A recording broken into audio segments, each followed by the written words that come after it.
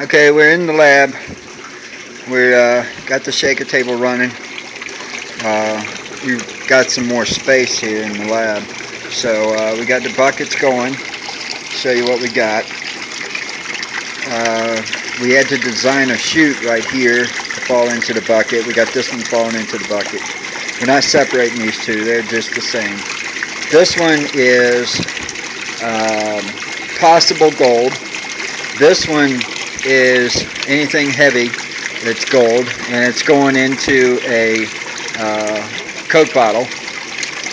We've got water piped in. We've got circulating. Got the battery. We had to add some more weight, so I used some buckets of soil, add weight to the table. These pylons didn't work too good. They held a little bit, but then they started walking, so we added more weight to it.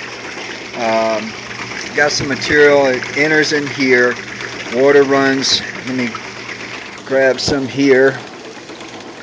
Grab a little bit of material just to show you. Let me put some material in there. You hear it's starting to vibrate. We got to anchor it a little better. But it goes down here, works down. Heavies will catch in here if they're possible. And if it makes it through here, then it makes a line, and you can see the line here. We've got it, the trash running over here. The heavies walk over there. So what we'll do, every once in a while, we'll take a dime, and we'll throw a dime in there, and we'll watch it walk. And that dime should end up in that upper left corner, or close to it. So before it drops down in there, we'll take that. So even if it goes in here, I can rerun it again and adjust it, and it'll go into this bucket here, and I'll rerun the material again and adjust the height and separate the gold a little bit better. But there's a piece of gold right there. Did see a lot of fine gold on the one bucket that we ran. It was a good line of gold in there. But what I'm doing is I'm running this second bucket again, and that's why this isn't shaking. I'm taking some weight off of it. So I'm going to switch these out. But that's the table. We had to make some modifications to it. Right here, this bounces. So they didn't anchor this to where it screws into this metal. So that would be an adjustment we'll make later on, is we'll screw this post into this metal so that the whole thing doesn't sit there and bounce.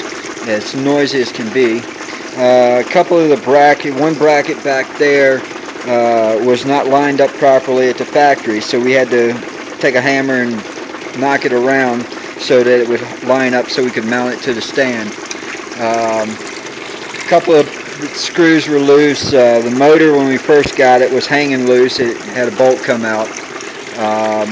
None of this, it's got a warning here, but none of this is GFI protected, so we're going to put some GFIs on here, and this is not a waterproof box next to a water outlet, so we're going to change that box out and make it a waterproof box, or a watertight box.